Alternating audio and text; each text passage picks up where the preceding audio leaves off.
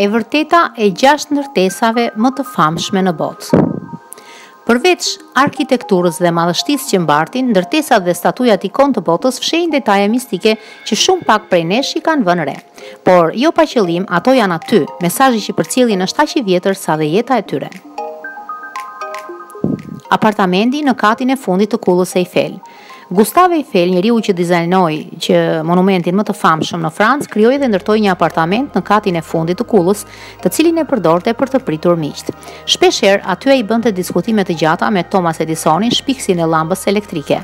Sot ai apartament shërben si muze për turistët dhe sigurisht ofron pamje të mrekullueshme të Parisit.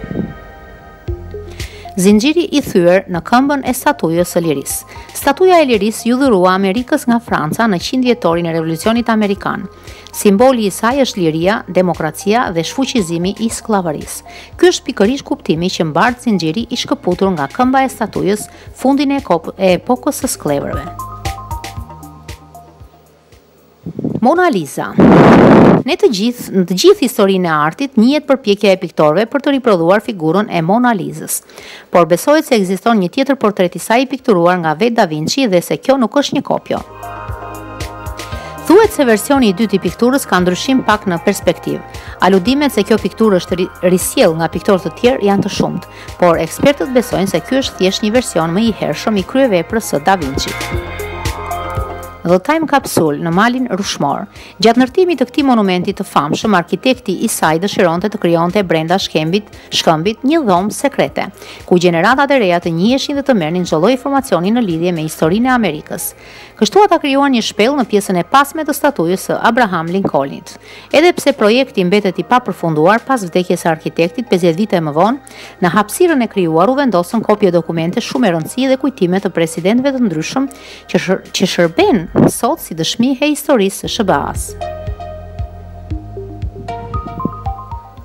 Pamja e vërtetë e Sfinksit. Statuja më e vjetër e botës sigurisht që mbart mistere që nga krijimi i saj. Për pamjen e këtij monumenti ka pasur gjithkohës komente. Disa ekspertë besojnë se Sfinksi origjinal ka patur kokën e një luani dhe shumë më vonë është gdhendur fytyra e një njeriu. Kjo shpjegon gjithë dyshimet rreth diferencës së madhe midis trupit gjigant dhe kokës së vogël. Ura Golden Gate. Ura Golden Gate ka qenë gjithmonë në fokusin e fotografive më të bukura të shkrepura ndonjëherë. Por ajo që ne nuk dim është se për ndërtimin e saj ka pasur shumë debate me flotën e SBA-s. Pasi u dha lej për ndërtimin e saj, flota dëshironte që ngjyra e kësaj ure të ishte me vija të zeza dhe të verdha, në mënyrë që të ishte e dukshme dhe në raste mjerkulle. Por kjo u kundërshtua nga arkitekti i urës, i cili vendosi ta lyente me ngjyrë portokalli të errët.